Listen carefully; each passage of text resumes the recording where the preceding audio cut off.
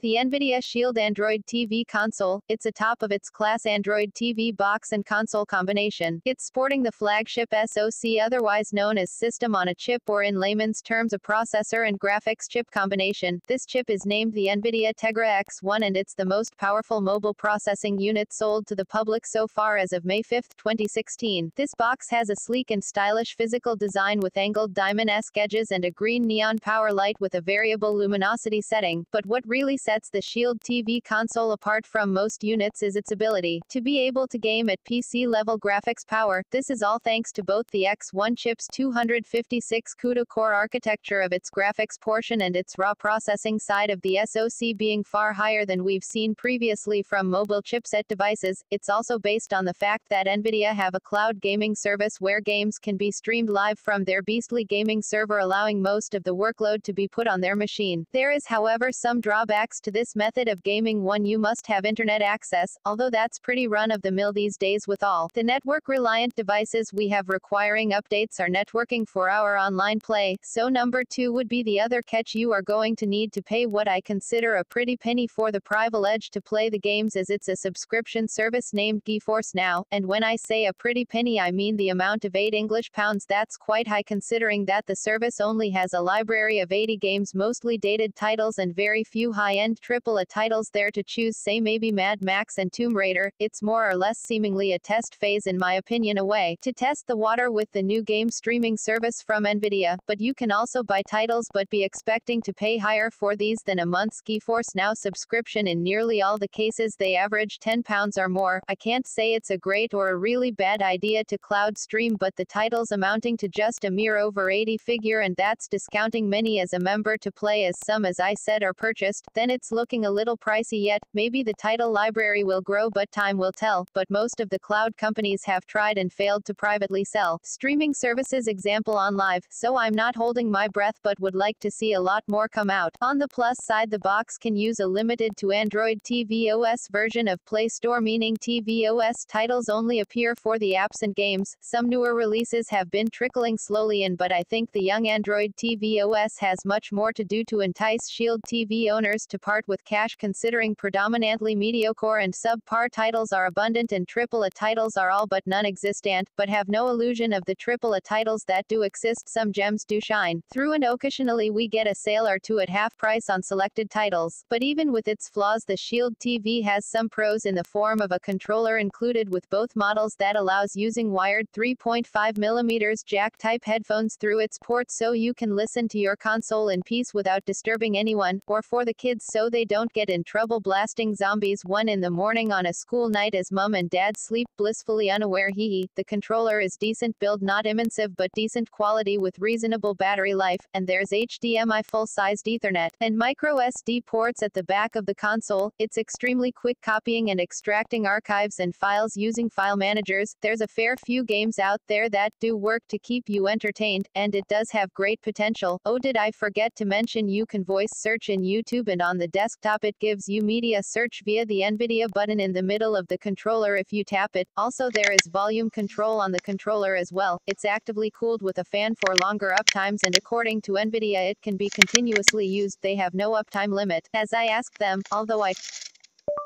Movies. turn mine off after a few hours to be on the safe side. The media streaming is very good with 4K content playable. You can get full color option for the 1080p HD as well, making it look way 4K. more pretty than basic HD. I just wish they had a few more high-profile games and that we could use every App Store app, because Android TV seems to be an acquired taste, be it for the developer or the maker Google, which I do not know here, but the apps you bought for another TV box or phone have a very good chance of not working, so do be prepared to start collecting Android TV games and apps at cost to get the best experience. The Shield Android TV comes with two flavors, a 16GB and 500GB Pro models. The 16GB GB can have a USB hard drive connected as internal storage via settings, then storage section in the main system settings window. It will cost you £149 for the 16 GB unless you find it cheaper. You get everything needed in the box to go, and the Pro has an internal 500 GB drive which is part SSD and part normal drive. This is called hybrid. This makes the Pro faster than a basic 16 GB model, at £220, but it includes the small lightweight remote as well as the controller. I did hear they had a pack with 2 controllers and the remote at £220 as well, but don't quote me there. Both can or will already be updated to the Android 6 Marshmallow Android TV OS operating system. The 16 GB I used a 1TB USB 3 hard drive to boost it to 0.90 GB internet storage space. All in all, it's a great device. Both versions have the grunt to blow the competition out of the water, and if Nvidia boost the GeForce Now and Play Store and Shield Games libraries to have a lot more titles, then you're onto a winner. If you want something with grunt and using a mere 25 watts peak energy consumption, then this is the beast for you. Just don't think of it as a replacement to a gaming rig or PS4 and Xbox One console. It's more a standalone choice of personal preference. For the hardcore Android gaming fanbase are people that want to step up to Android gaming, from mediocre phones and TV box, even high-end models that can't compete with the Shield Android TV's graphical and processing performance. I hope you enjoyed the review. This is MODIT saying goodbye and game on.